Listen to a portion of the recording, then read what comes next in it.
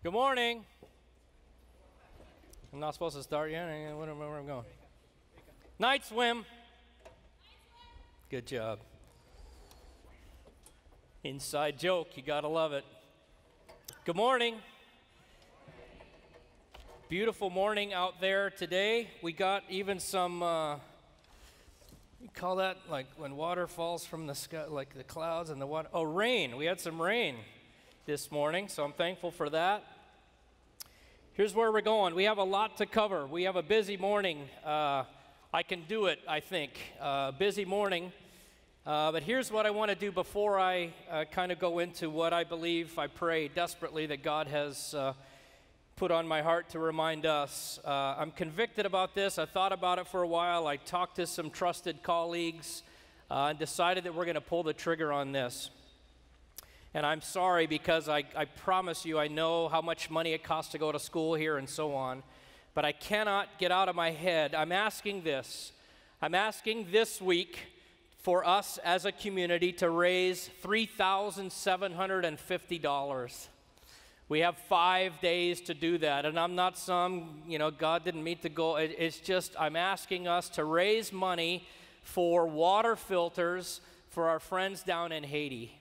Most of you know that Hurricane Matt ran through Haiti a week or so ago and absolutely devastated most of that country, or certainly the southern part of that country. So I'm asking us, we're going to work with an organization called Friends and Family Community, an organization that we've worked with many times. I trust them. I wouldn't ask a nickel of you if I didn't know exactly where it was going to go. We are going to deliver those. I can't go. I wish I could. I got to go to Columbia. But they're going to deliver those on November 4th.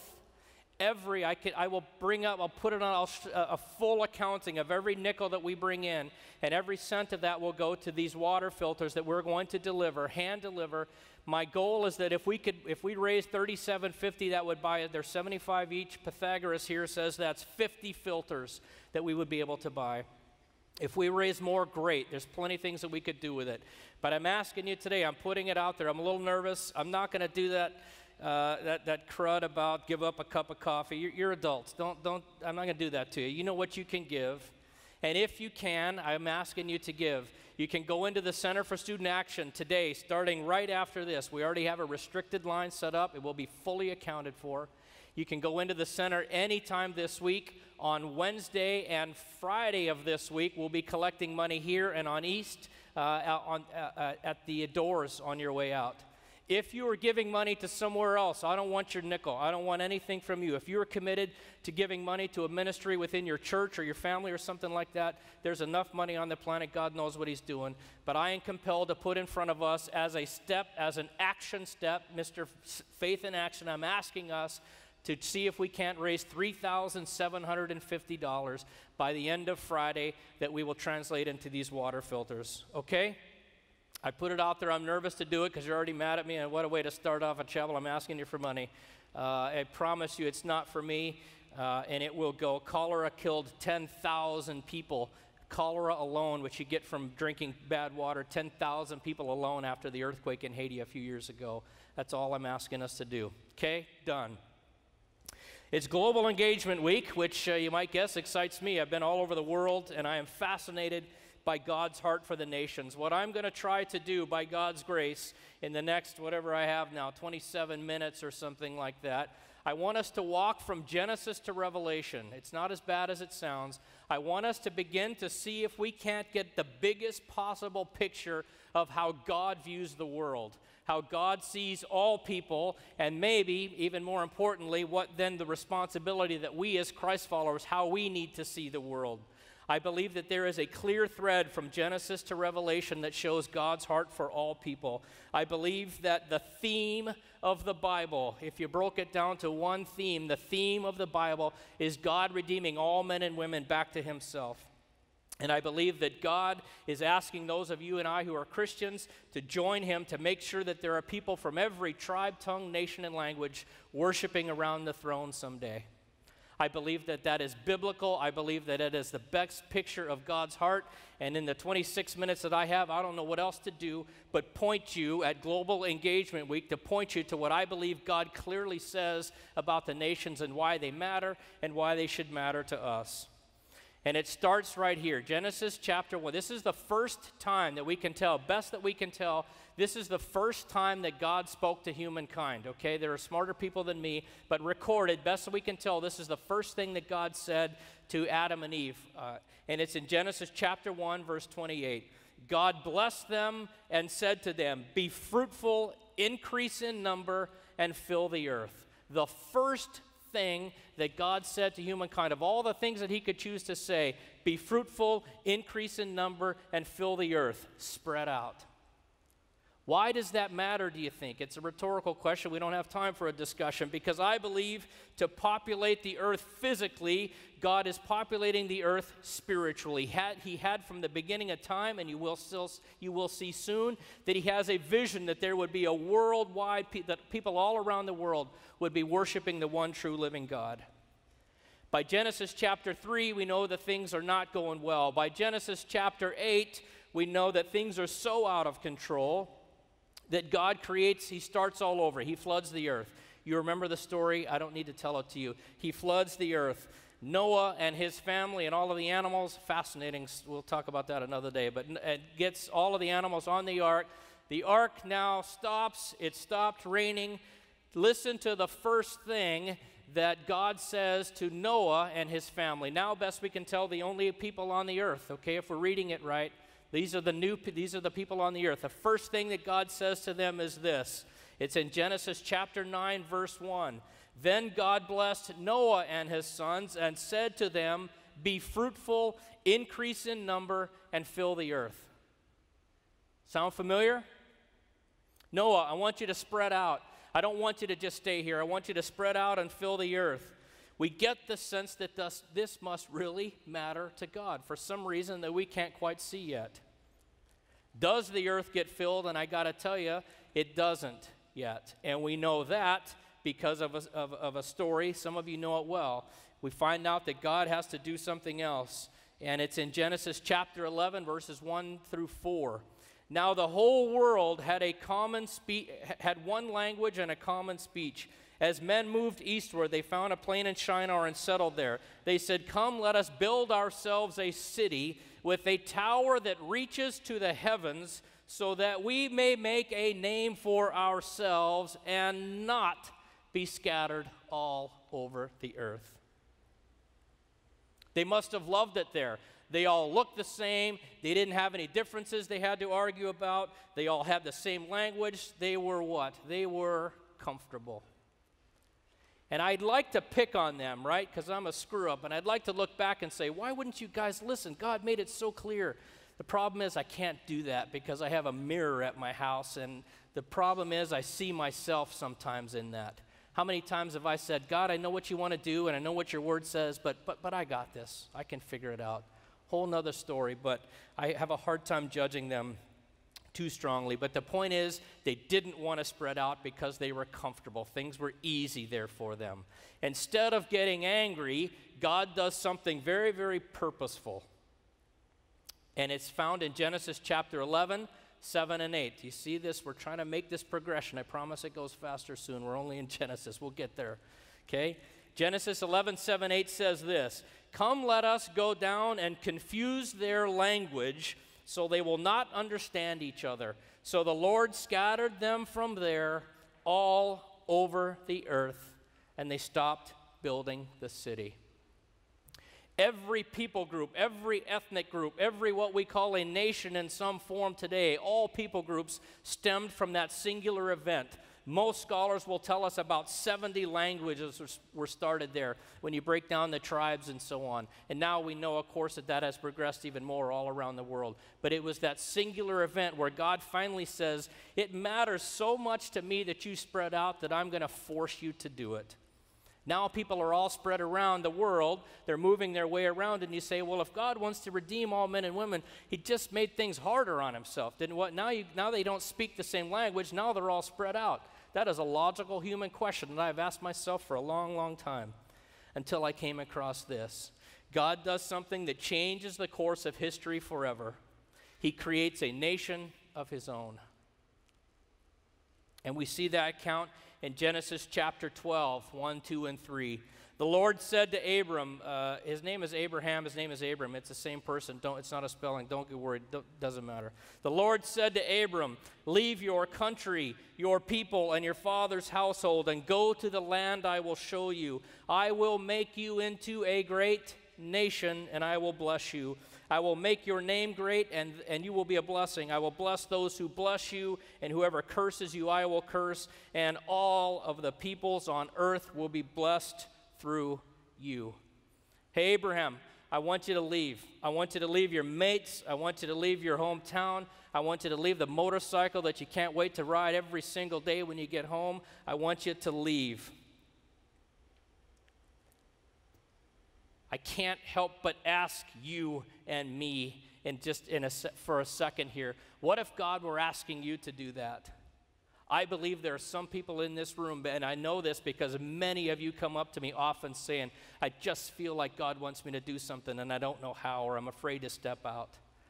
What if God were asking you to just leave for a season, to trust in such a way that you would do exactly what you believe that he said?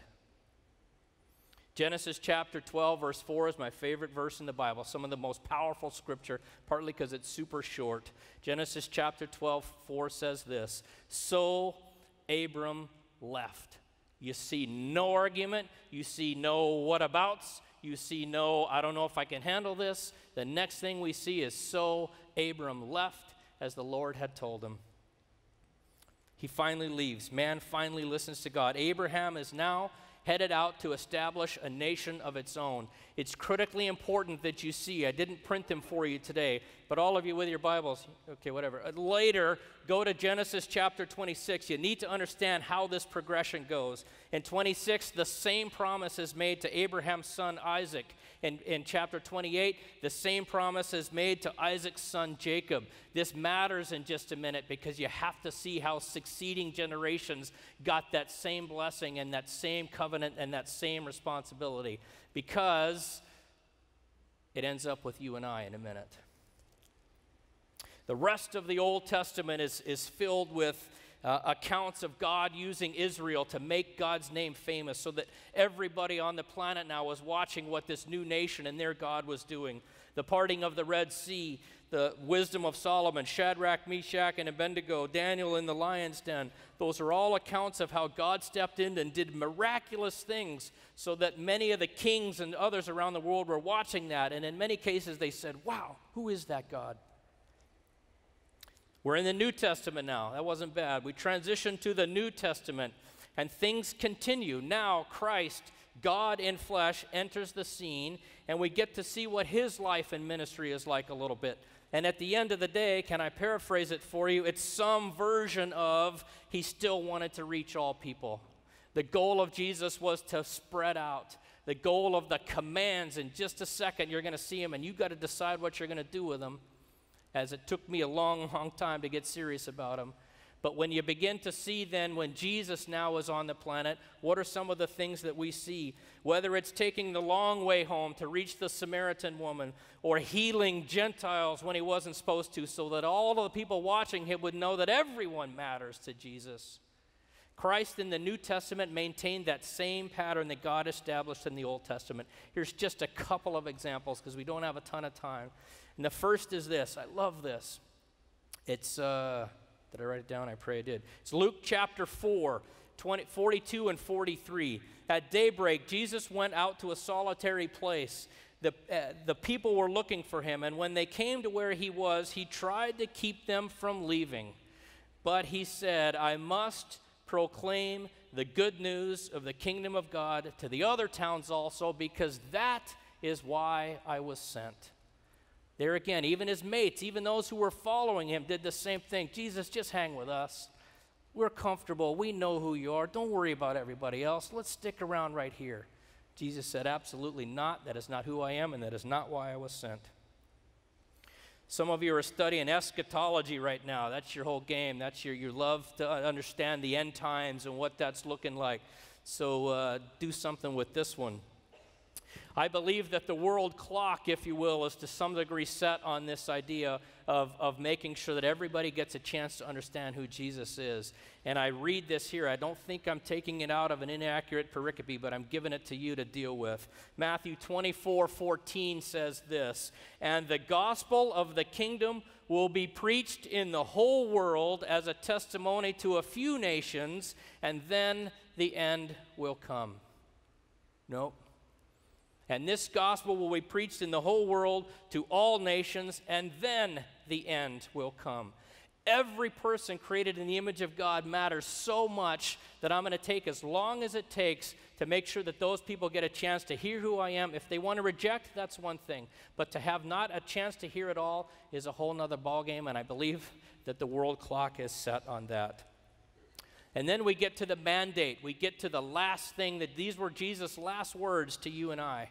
Okay, we call it the Great Commission. There's a Matthew 28 version. I wrote down the Mark 16 version because it's quicker.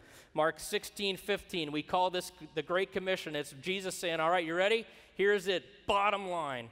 He said to them, "Go into all the world and preach the news to all creation."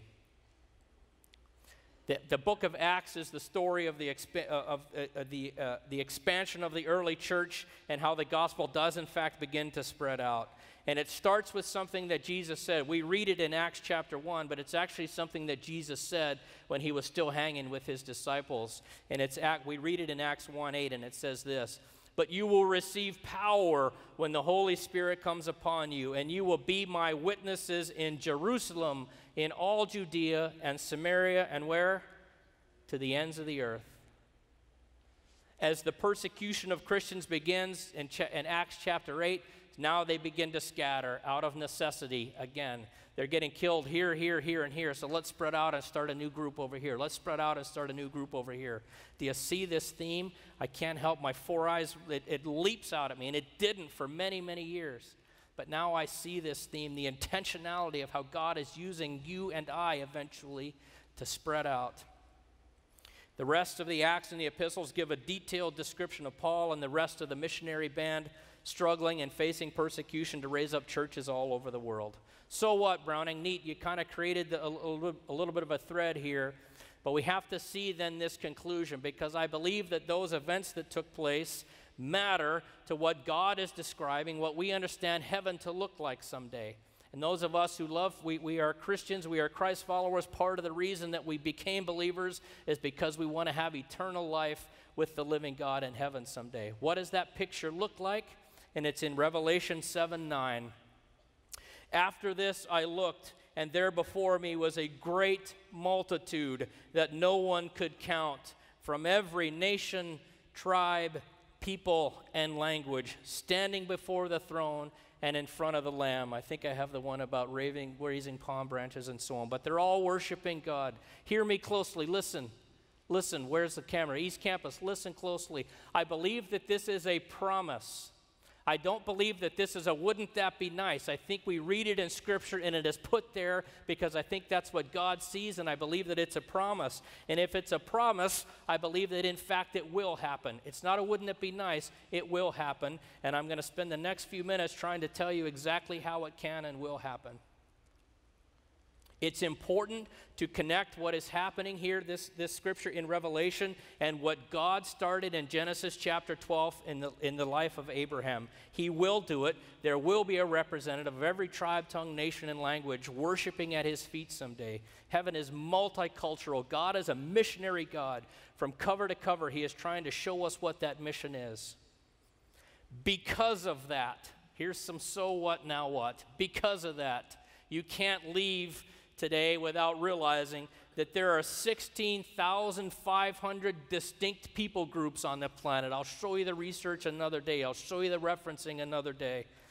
About 6,700 of those are what we call unreached or least reached, meaning they have no access to the gospel. That represents about 3.1 billion souls.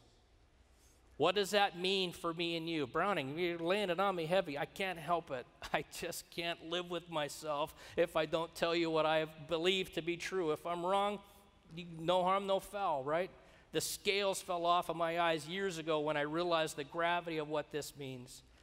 God had a bigger purpose in mind for you when he saved you than just rescuing you from eternal separation. He saved you to use you for his purpose set out from the beginning of time. You are the great connection. Remember when God promised Abraham that his descendants would be a blessing to all nations? If you are a Christ follower, if you are a person of the cross, because of the line of Jesus through David, you are in the adopted family of God, and you are in the family business of the living God. And that business is God's desire and hard work to redeem all men and women back to himself, to have people represented from every people group.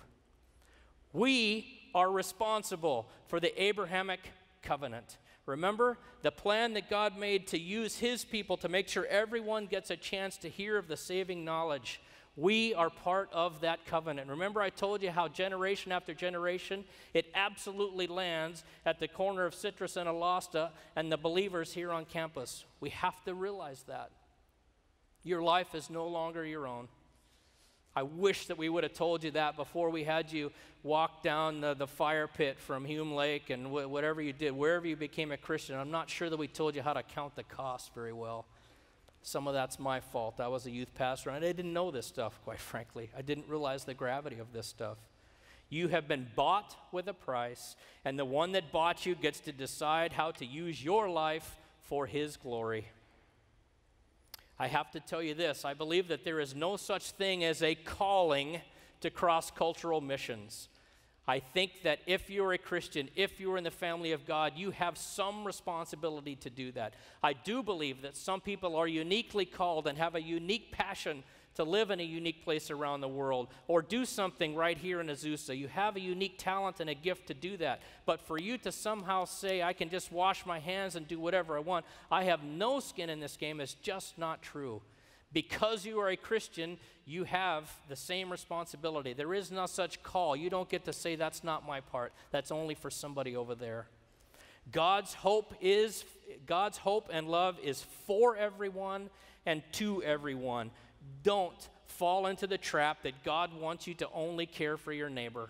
And now here's where you're going to write me the dirty messages. And go ahead, mbrowning.epu.edu. Write me all you want. You're going to say, oh, Browning doesn't care about my neighbor. If you knew my heart, I'm telling you that's not the point.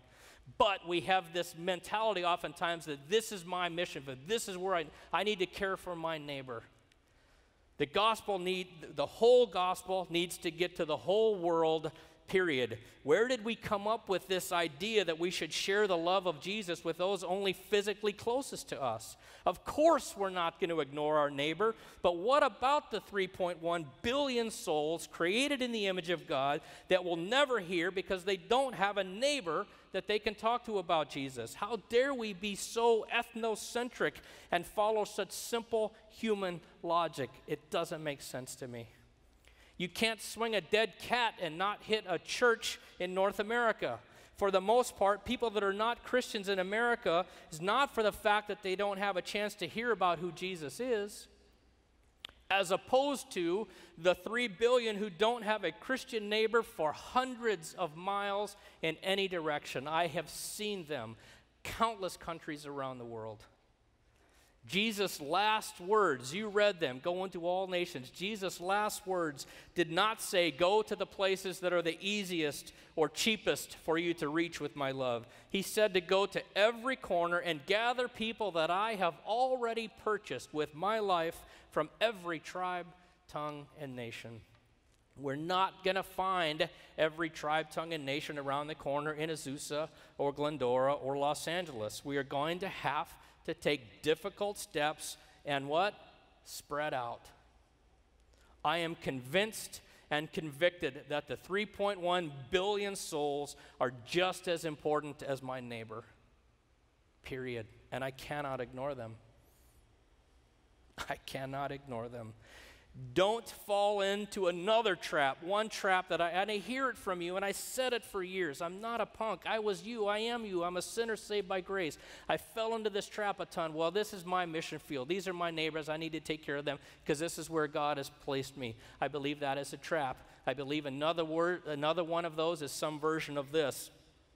We don't actually need to go and tell unreached people who Jesus is, because a loving God would not let them spend eternity separated from God just because they haven't heard of him. You've said it. I've heard some of you say it. I just don't think that a loving God would allow those people to perish just because they didn't get a chance to hear. And I believed that for a long time, and I still want to believe that because that's a beautiful picture of the loving God. The problem is, friends, he did find a way. We want to say God couldn't find a way. He did find a way, and it's me, and it's you, and it's other Christians actually working hard, being strategic, spending time and money to make sure that those people get a chance to hear. We are the connection. I also believe that we have to stop arguing over a social gospel view of God's world and an evangelistic view of God's work around the world. There cannot be any separation. There is a remarkable correlation between the most desperate living conditions around the world and the places that are the least evangelized. When the hope of Jesus shows up in a country or a culture, things change. We can see it all throughout the world. The lost are the poor, and the poor are the lost. The good news of Jesus is made manifest in both word and action. We need to take the whole gospel to the whole world. The whole gospel says that we are all sinners, but can have eternal life with faith in Jesus. The whole gospel says to treat those that are different from us with great respect. The whole gospel says to heal the sick and the broken in the name of Jesus. The whole gospel says to welcome the stranger. The whole gospel says that we have to go way out of our way to make the name of Jesus known to those who don't know his transformational love. The whole gospel says God sees value in both the preacher and the prisoner.